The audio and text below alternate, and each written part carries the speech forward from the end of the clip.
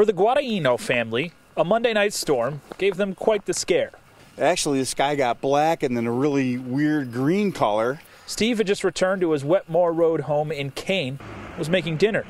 Then he looked out the window. The wind started to blow. I couldn't see across the street at all. He immediately sent his family to the basement to take shelter. That's when he noticed the barn out back. And I could see the barn kind of lift up, kind of come down, and that was it. I mean, you could see, obviously the foundation blew out, the roof came down.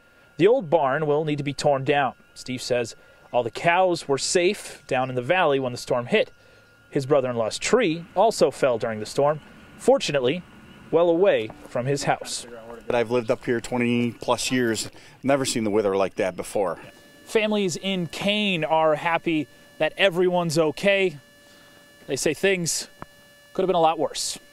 Reporting in Kane, Jeff Rusak, 7 Eyewitness News.